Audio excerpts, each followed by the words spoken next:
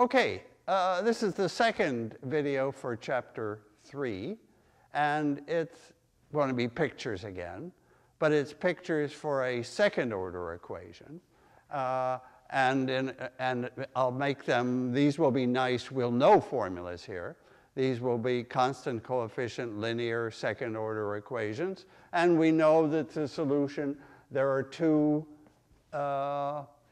special solutions, e to the s1t and e to the s2t, two null solutions, and any combination is a null solution. So we're talking about null equations, 0 on the right-hand side. And we just want to draw that picture that goes with solutions like that. So here is the magic word, phase plane. Phase plane. We're going to draw the pictures in a plane, because that's what a blackboard is. And the axes we'll choose will be y and y prime, not t. You'll see how t time comes into the picture.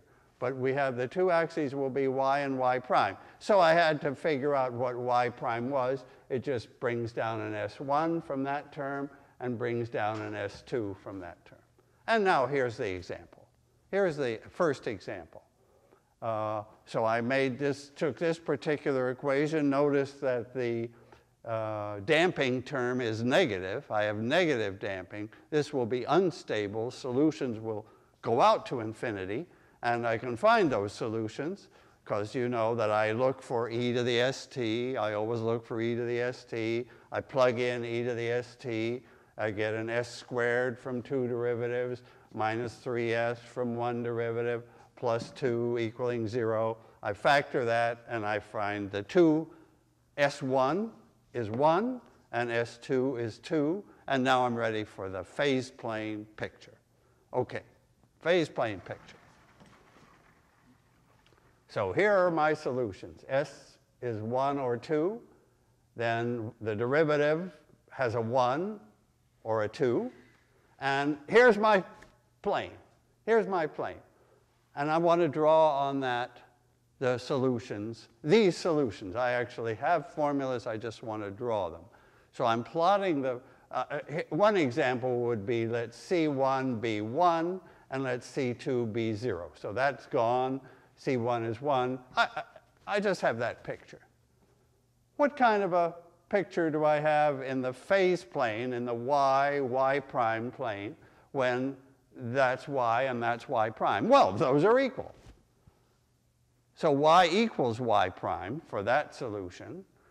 Y equals y prime along the 45-degree line. It's just like y equal x. Y prime is y. And what's happening on this 45-degree line? The solution is, this solution is going straight out the line. As t increases, y and y prime both increase. I go out to, so as t, this is t going to infinity. And what about t going to minus infinity? Because we got the whole picture here. When t goes to minus infinity, that goes to 0, that goes to 0. Here's the point where the universe began. The Big Bang is right there at t equal minus infinity. And as t increases, this point, y prime, is traveling along that 45-degree line, because y equals y prime, and out there. And what about the rest of the line? Well, if C1 was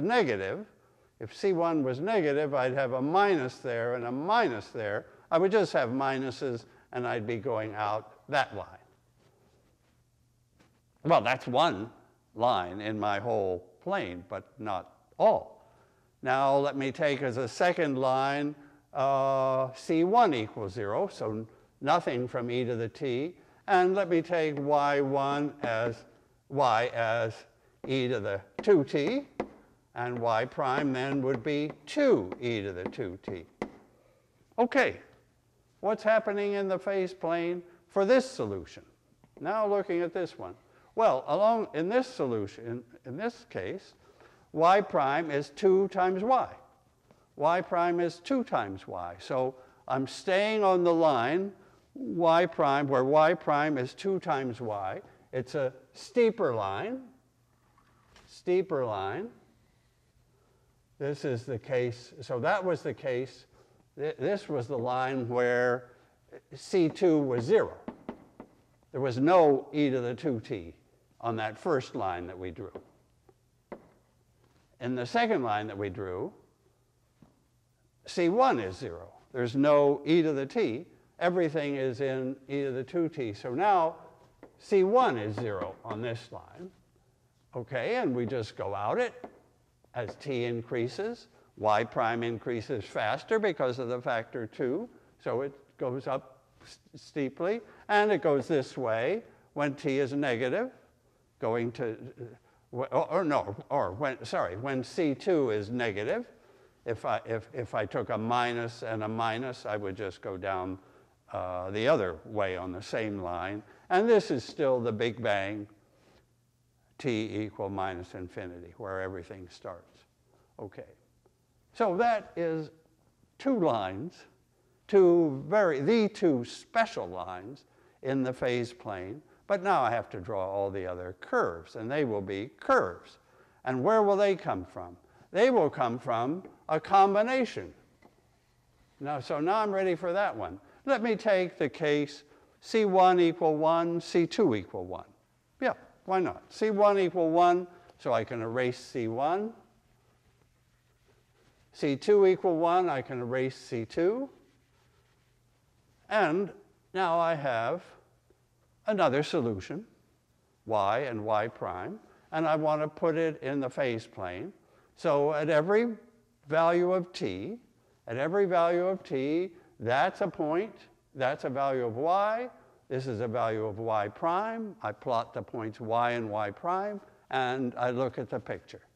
And again, as t changes, I'll travel along the solution curve in the phase plane.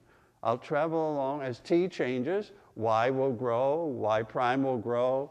I'll head out here, but I won't be on that straight line or that straight line, because those were the cases when I had only one of the 2 solutions. These were the special solutions, and now I have a combination. So what happens as t goes to infinity? As t goes to infinity, this wins. As t goes to infinity, the e to the 2t is bigger than e to the t. So this is the larger term. So it approaches, this curve now will approach closer and closer to the one when the line with slope 2. The 2 will be the winner out here. But at t equal minus infinity, near the Big Bang, at t equal minus infinity, e to the 2t is even more small. So at t equal minus infinity, or t equal minus 10, let's say, this is e to the minus 10. This would be e to the minus 20, very, very, very small. These would win. So what happens for this solution is it starts out along the line given by the not so small t, the not so small exponent. It starts up that line, but t is increasing as when t passes some point, this 2t will be bigger than t, and it will, I guess at t equals 0, 2t will be bigger than t, and from that point on, from the t equals 0 point, I could even plot that t equals 0. So at t equals 0, y is 2, and y prime is 3. So 1, 2, 1, 2, 3, somewhere in there. So you see the curve starts up along the line where e to the t is bigger. They have the same size at t equals 0. Both equal 1. This is at t equals 0. And then, for large times, this one wins. So I approach that line. I don't know if you can see that curve. And I don't swear to the slopes of that curve. But in between, in there is filled with curves that start out with this slope and end with that slope. And the same here, it'll start with this slope, but then go, yeah, probably this is a better picture. Yeah, that's a better picture. Yeah, it will just go up with slope. At the end, it will have slope 2 going upwards. Yeah, that looks good. Well, you could say I only drew part of the phase plane, and you're completely right. If I start somewhere here, what would you think would happen?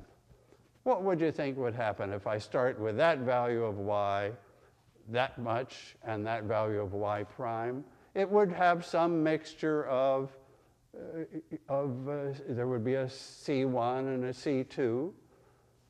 So the other curves that I haven't drawn yet come from the other C1 and C2. I've done C1 equal 1, and C2 equal 1, and C1 equal C2 equal 1. But now I have many more possibilities. And what they do is they will, so suppose I start there. It will start out it will approach this is the winner. This is the winner. This is where C1 is 1, where this is happening. There is the winner for large time. So all curves swing up toward parallel to that line. Or down here, they swing down parallel to that line. So things here will swing down this way. That's the phase plane. May I do one more example to show that this was a source. This is called a source because the solution goes to infinity. Wherever you start, the solution goes to infinity. It's unstable, totally unstable. Now, if I change to a positive damping, then I would have a plus sign there. These would be plus signs. I would have s equal -1 or s equal -2. So with positive damping, I damp out naturally, and this picture would be the same, except all the lines are coming into 0, 0. The solutions are damping to 0, 0, to nothing happening. So I just track the same lines, but in the opposite direction into, so instead of this being the Big Bang, it's the end of the universe, t equal infinity. Okay, I'm up for one more picture of this possibility, and let me take the equation y double prime equal 4y. So my equation will be s squared equal 4, s equals 2 or -2, and when I draw the phase plane and the solutions, the solutions will be c1e to the 2t and c2e to the -2t, from a 2 and a -2. That's the solution we all know.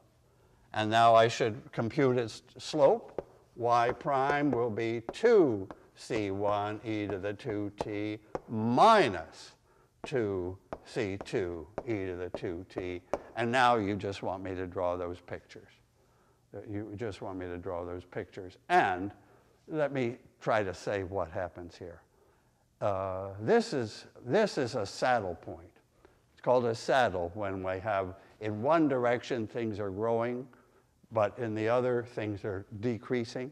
So most solutions, if C1 is not 0, then the growth is going to win, and that will disappear. But there is the possibility that C1 is 0, so there will be one line coming from there. There'll be one line coming from there. Maybe I can try to draw that. I'll draw that pure line where C1 is 0. So that pure line is coming, these are minuses here. So that line is coming into the center. So that's why we have a saddle. We approach the saddle along this where this is -2 of that. So I think it would be, so it's a slope of -2. So I think a slope like that. So again, this is y. This is y prime. This is the slope of -2. And that's this curve. And yeah, so it will be very exceptional that we're that we're right on that line.